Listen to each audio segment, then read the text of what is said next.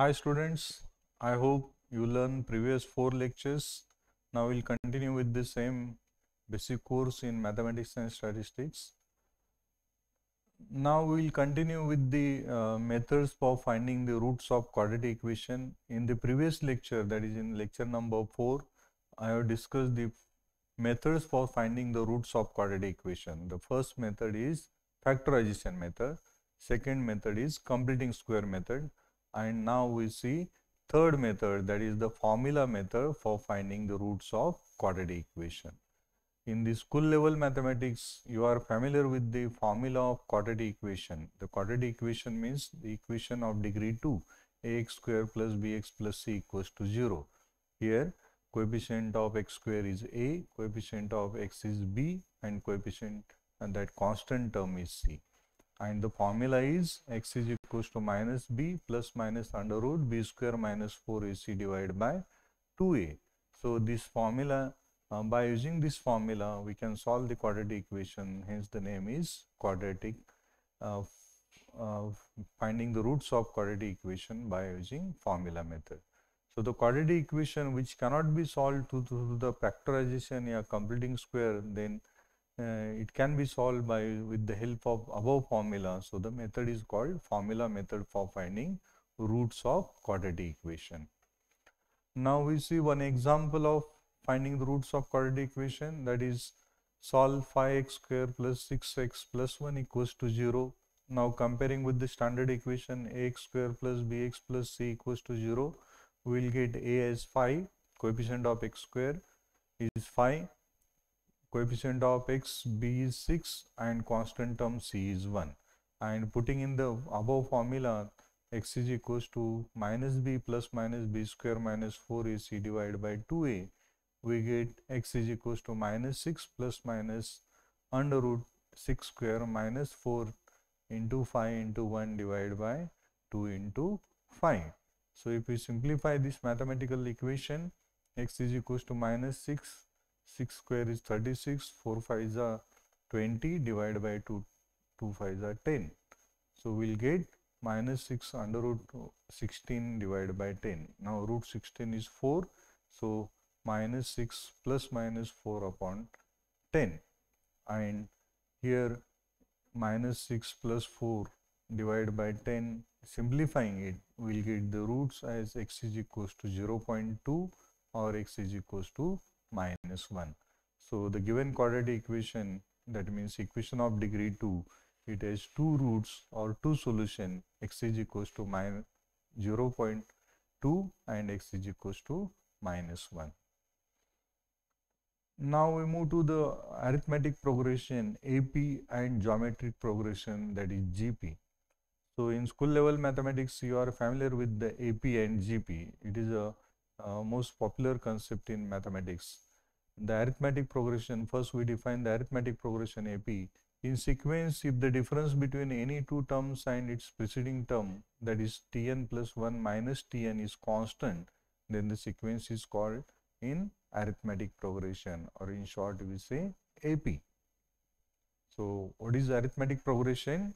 Difference between any term and its preceding term, that is Tn plus 1 minus Tn, is constant, then that progression is called arithmetic progression. Here we can see the example of some arithmetic progressions. First example 2, 5, 8, 11 and 14. So here first term is 2. And what is the difference between first two term? Difference between 2 and 5 is 3. Difference between 5 and 8 is also 3. Difference between 8 and 11 is also 3. Difference between 11 and 14 is also 3. So difference between these two terms are constant. So we say this progression or this sequence is arithmetic progression. Also we see the second example 4, 10, 16, 22, 20, 28 and so on. So here also we can see the difference between first two term is 6, difference between 10 and 16 is 6. So difference between each term, that is Tn plus 1 minus Tn, is constant. So these progressions are called arithmetic progressions. Similarly, we define the geometric progression, next type of sequence in mathematics. So a sequence in which a ratio between any term and its previous term is constant, that is Tn plus 1 by Tn. This is the ratio that you know the ratio A has to B means A divided by B. So ratio of n plus 1 the term to the nth term, Tn plus 1 by Tn is constant. Then that sequence is called geometric progression, or in short we can say GP. So here we see some examples in geometric progression. We also write as AR square, AR cube and so on, where A is the first term and R is the common ratio or constant ratio also we can say. So in geometric progression, first term is denoted by A and constant ratio or common ratio is denoted by R. A and R are small alphabets. Here we can see some examples. So first example is 2, 4, 8 and 16. So here we find the first term and common ratio. What is the first term of this equation? 2 is the first term. So 2, 4, 6, 8 and 16. What is the common ratio? Ratio between first two terms, that is ratio of 4 and 2, that is 2. Ratio of 8 and 4 is also 2. So the ratio is constant ratio. So this progression is called geometric progression. Also in second example, 3, 9, 27 and so on. What is the first term and what is the common ratio in the second example?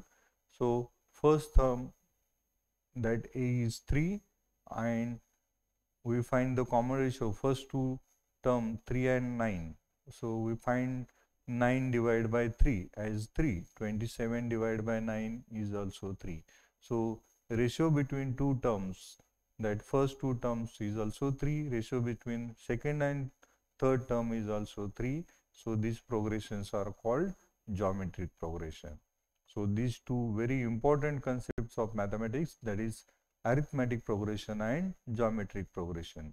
In short, we say AP and GP. So in arithmetic progression, ratio between any term and its preceding term is constant, and in geometric progression, ratio between any term and its preceding term is constant. So arithmetic progression and geometric progression, that difference constant and ratio is constant. Thank you so much.